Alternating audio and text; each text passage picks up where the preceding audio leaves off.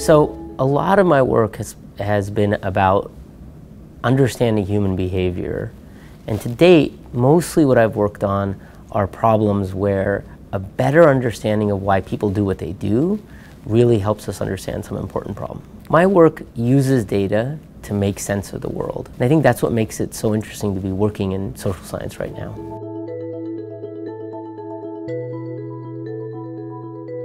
What's interesting is that when I was first starting to work, I tended to work with data that was already out there.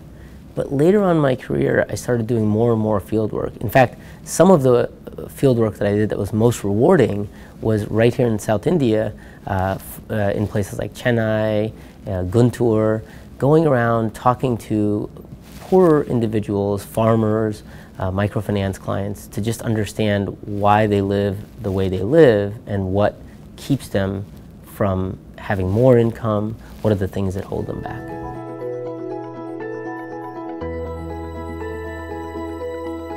When we think about poor people, I think we tend to think about the world around them, the lack of opportunities, the lack of education, all those things, but we sometimes forget the world inside of them. It's just a different mental life when you're poor. And I think if we understand that mental life, we'll also fundamentally change the poverties, will fundamentally change the policies that we have.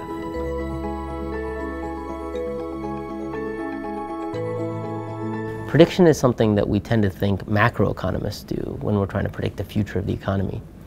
But predictions happen all around us. When we decide who should get a particular social policy program, which people should be eligible, we're making a prediction. We're predicting which people are going to stay poor on their own. Most of our policies have some element of prediction in them.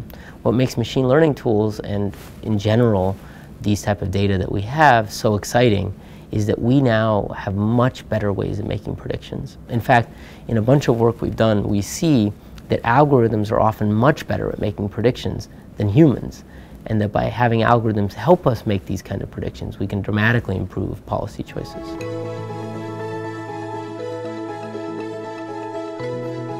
If you think about it, so many of our decisions are made intuitively and just based on presumptions.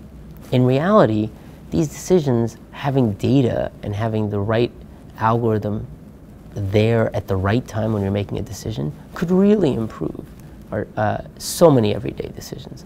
And technology right now is standing there to dramatically improve our understanding. And then when you combine that with all of the smartphones and other technologies that we're starting to get cheaper and cheaper, it means that we have the ability to deliver the insights of these algorithms to people real time, to everybody.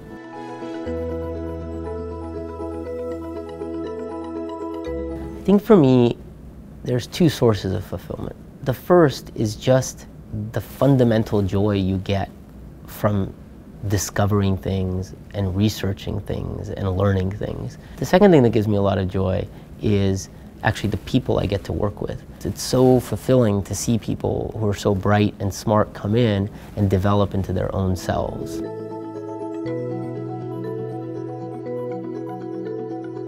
I think I have to say that fundamentally just surprise. I think that the thing the prize is trying to do is such a good mission, trying to encourage young Indians to go into a career of research and science. It's such an amazing mission. And then to sort of be part of that mission and to say to be able to tell young people, wow, this is something you should do, that's really, there's no other word for it besides humbling.